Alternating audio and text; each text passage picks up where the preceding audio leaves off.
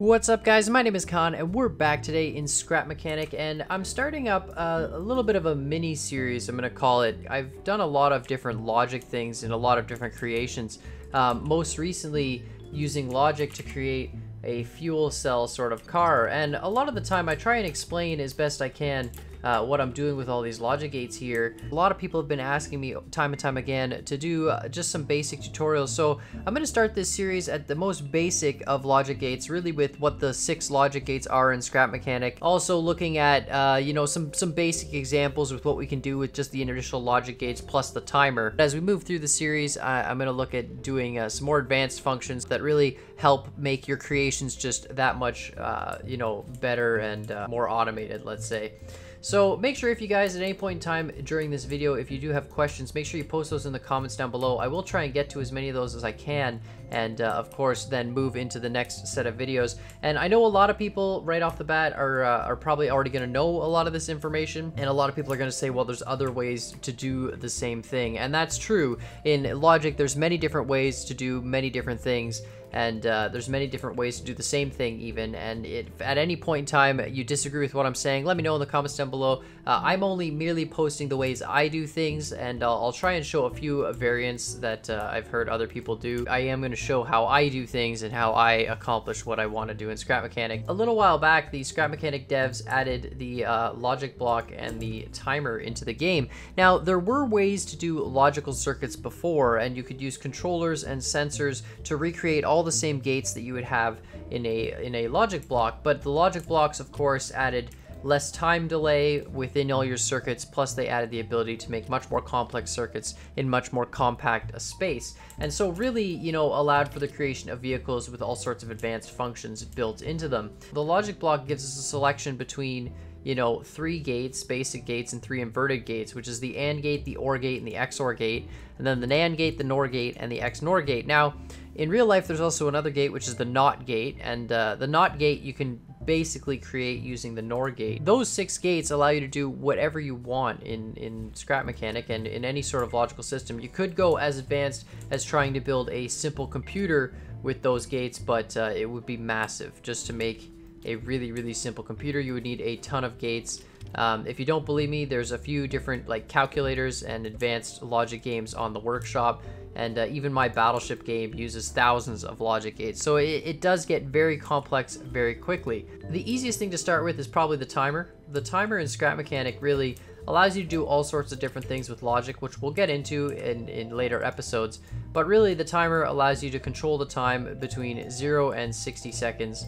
And with this, we can actually store information slightly. So for example, if we set a 10-second timer and we hook this up to a switch, right, this timer then can go to a light, and the light is off, but we can now create sort of some pulses, right? And we're creating like little gaps in the time sequence, and the light will actually follow that time sequence. So it's kind of interesting the way that Scrap Mechanic did that with the timer. It's really just one of the most basic blocks that's really helpful. There's 6 different logic gates in Scrap Mechanic, and the first gate that you'd come across on the left side is an AND gate. And an AND gate is actually really quite a simple system. So we could have, let's say, 3 different switches here, all hooked into the same gate, and then we can have this gate going into a light just for a little bit of a visual cue. Right? And so that light's off no matter what, and if we turn on 1 switch, it won't do anything. We turn on 2 switches, it won't do anything. And the AND gate only satisfies the condition if all 3 switches are lit up, right? And so that really allows us to do all sorts of crazy things. For example, if let's say we want a button that will only activate after a certain amount of time, we can do a simple system like this. And we have a 1-second timer, and we have the switch. So now the gate won't light up until the timer has been turned on for 1 second. But when we turn off the switch, it'll instantly turn off even though the timer still has that 1-second charge in it. Just a really simple gate to allow you to do all sorts of things. Or for example, if you want to make a really basic combination lock, if you hide the circuits here, then people would have to know that, you know, all 3 of these have to be lit up, and this one we can put this one through a NOT gate like so. Right, and so it has to be off, otherwise, right, we've broken the combination. So So some simple stuff that we can do there with an AND gate. The next most basic gate, which is pretty much used 99% of the time for just about everything you want to do, is the OR gate. The AND gate is good if you want to have multiple inputs. The OR gate is good if you want to have either input. So the OR gate works on either system or both. It really doesn't matter. So either button will light up that gate. Same sense if I turn a switch on. This switch will keep the gate lit up no matter what I do with these other buttons. Right? And so you can have infinite number of inputs. When you're doing co-pilot controls, for example, in a plane, the OR gate is super useful. Let's say I've got thrusters that I want to be controlled by either the left pilot or the right pilot. We just hook both of those controls into an OR gate, and that gives us the ability to just, no matter what, have that system on. If we look at the exclusive OR gate, it's used for switches. So if we have an OR gate and we're making co-pilot controls, the really basic way to do any sort of dual control system where you want two people to be able to control the same thing is to have these two combinations. So if you're doing a button setup, like you want to have a roll or a pitch button or something like I do on my planes, you hook the buttons both into an OR gate, and no matter which person is holding the button, it will light up that system. But if you want both people to have a switch to be able to toggle on and off, then you have to put both switches into an exclusive OR gate. So an exclusive OR gate basically says one or the other, but not both.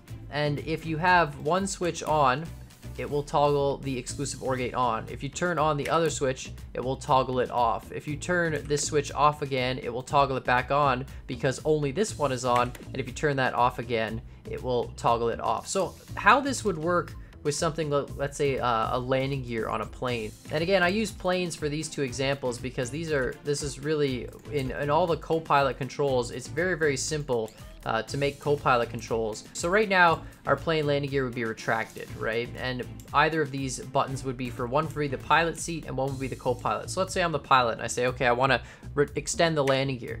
So I hit that switch and now my landing gear has been extended. And if I'm the co-pilot and I say, oh no, I need to retract the landing gear, I can hit that switch. Same sense, if I'm the pilot, I could hit that switch again to retract them.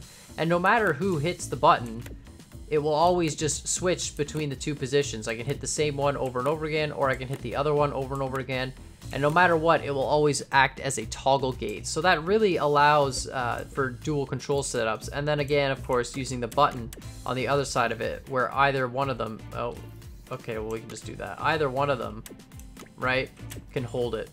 So just really a really simple and useful gate, and the combination of the XOR and the OR gate will really allow you to make any vehicle you want multi-controlled. Anywhere you have a switch, you replace it with an XOR gate and have two switches going to that XOR gate, and anywhere where you have a button, you put an OR gate and you have two buttons going to that OR gate. So on the other side of the spectrum, we have the inverted versions of these gates. So we have a NAND gate, we have a NOR gate, and we have an XNOR gate. Now, I will say right off the bat, having these gates is the exact same as doing this.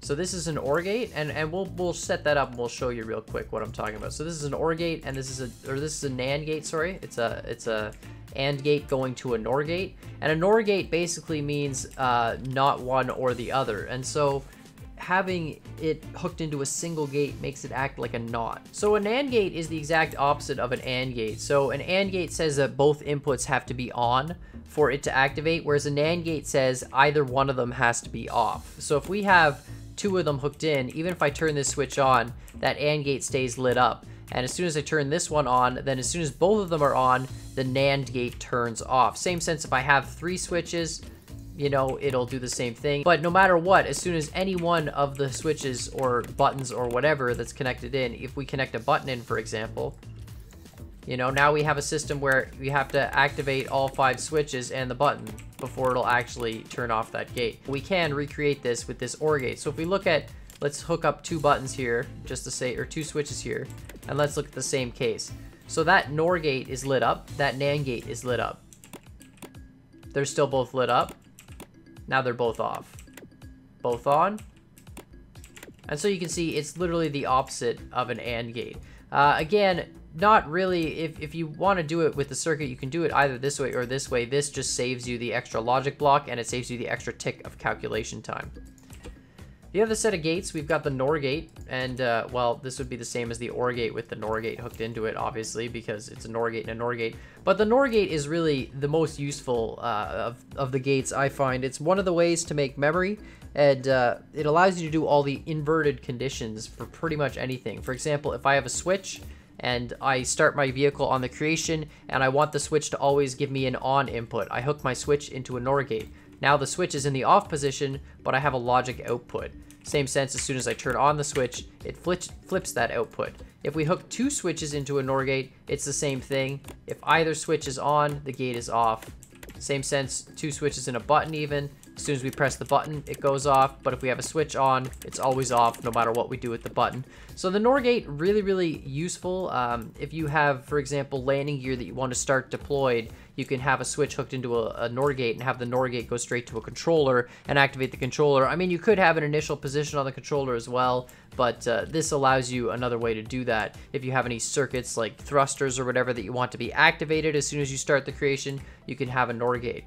Same sense, if we want a logic input that's just always on no matter what, we can just take an empty gate and hook it into the NOR gate. And now no matter what, if we take this entire thing and put it on a lift, as soon as it comes off the lift, that NOR gate is on by default, and we could have all sorts of stuff like lights, for example, that are always lit up, right? And we could have this, so lights start lit up on the creation, but there's still a switch that can turn them all off. The final gate is the XNOR gate, and the XNOR gate is really the same thing as the XOR and the NOR gate, just like before. So the XOR gate is one or the other, but not both, and the XNOR gate is either both or none. So right now we have neither of the two switches on, so our XNOR gate is lit. Same sense, neither of these two switches on, so our XOR is off, but our NOR gate is lit. If we turn on one of the switches, you can see there the XNOR, sorry, turns off. The XOR turns on, which turns off the NOR. Turn on both though, the XOR turns off, the NOR comes back on, and same sense with the XNOR. So just a very useful one if you want to have a system where both people have to be in agreement, for example. So anyways, guys, that was the first little logic tutorial in Scrap Mechanic. If you have any questions, make sure you post them in the comments down below. Obviously, this is a very basic tutorial, but I really wanted to start at the beginning for the first one and just kind of get people into logic and how it works. And then we'll get into some more advanced functions in the next tutorials. So let me know if you have any specific type of functions that you want to see or any specific things that you want to do. I will try and start with more basic concepts and work into the more advanced concepts, of course. Let me know what you want to do in the comments down below. Make sure you hit that like button as well and hit that subscribe button if you haven't already. And as always, I hope you guys enjoyed this video, and I'll see y'all next time.